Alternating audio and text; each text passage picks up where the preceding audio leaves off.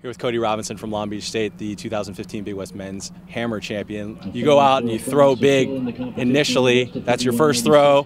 You have one other fair throw. Everything else is foul, but you end up winning pretty easily. And talk about that first throw and what you were thinking after you saw the mark. Just going with a bang.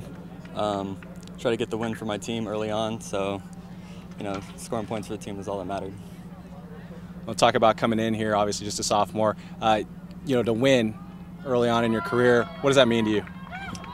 Just got to keep on rolling with it, stay healthy, and stay strong with my team. Now, Long Beach State, they've won a couple of men's titles in a row. Obviously, you're going for a third one, and the throwers have been a huge part of the success, I think, at Long Beach State in winning a couple of Big West titles. How important is it for you guys to come out and pick up points in your areas so that you can kind of help carry the rest of the team?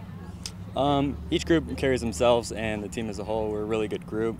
Our coach, Kody Robison, really keeps us strong together, and the whole team just works together all the time. Well, congratulations, starting off the meet really well, finishing in first, and Long Beach State looking to defend their title. Thanks.